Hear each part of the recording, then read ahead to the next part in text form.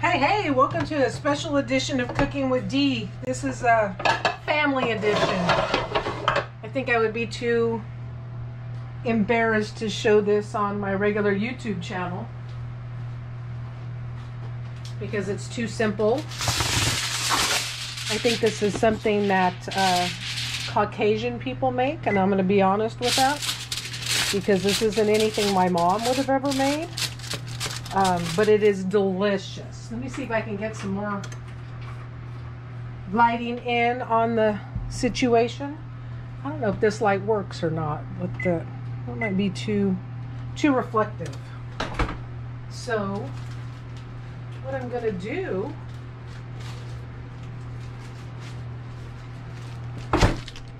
is get my hot dogs out, and I got the bun length beef Oscar Mayer ones, only because Pam prefers this.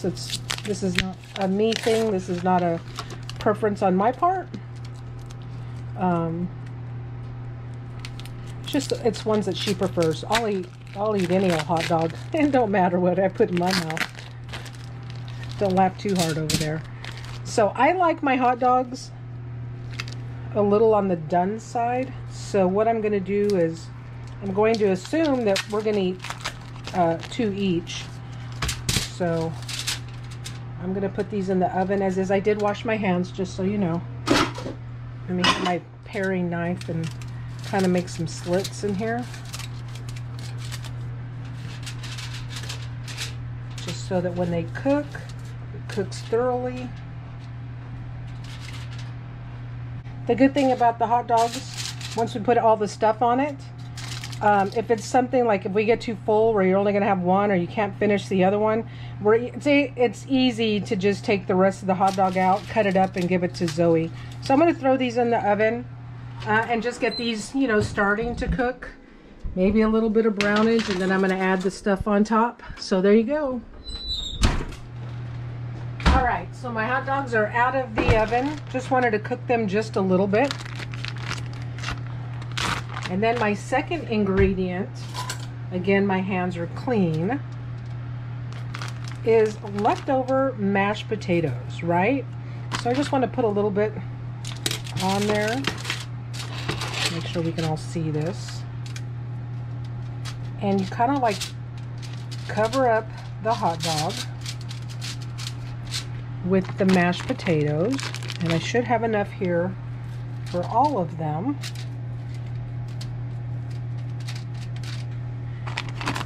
This isn't something I would have thought of myself,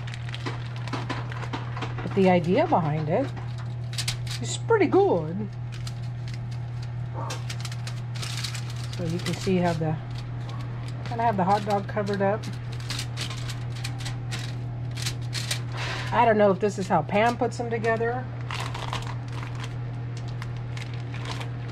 but this is how I put them together. Let me just get these over to make more room. Right? There we go. I think I have enough mashed potatoes for one more. Take a little bit off of here. Take a little bit off of there. Right? I'll just make it work.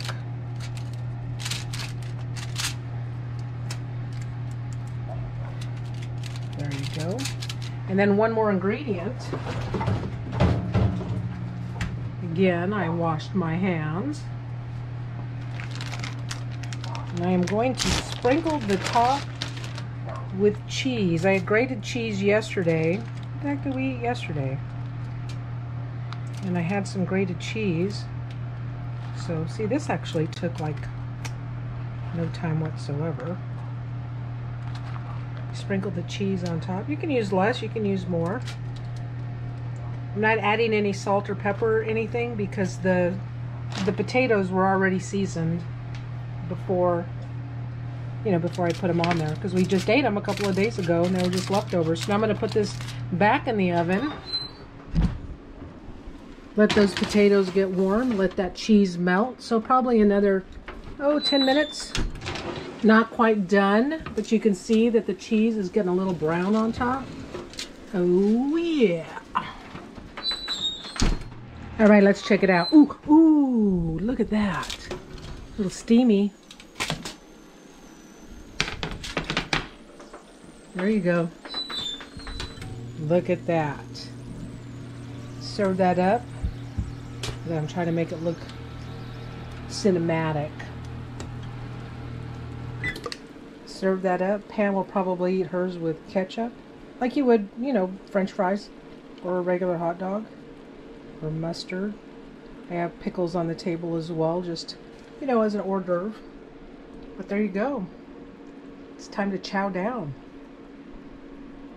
Until I circle back around. We'll see you soon. Bye.